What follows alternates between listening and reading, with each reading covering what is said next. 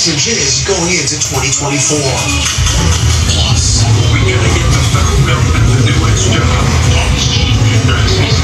House Republicans remain at odds with the Biden administration over foreign aid and security in the southern border. The latest from House Intelligence Committee Chair Mike Turner. And another civil war clash in the Republican primary. What was the cause of the United States? I think it always comes down to the role of government and what the rights of the people are. Haley's had some problems with basic American history. If someone asked me what the causes of the war just 2 weeks before the first votes are cast, Nikki Haley faces backlash for commenting over slavery and the Civil War.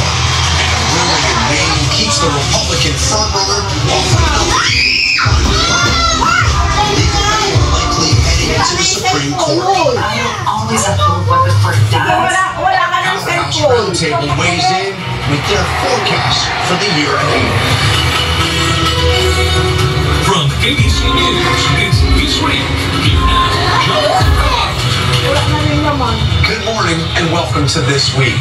I hope you all had a chance to unwind and enjoy some time with family and friends over the holidays as we prepare to celebrate the new year.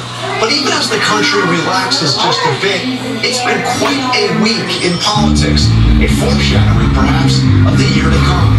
Maine became the second state to say Donald Trump should not appear on the ballot as a presidential candidate, potentially teeing up another landmark case.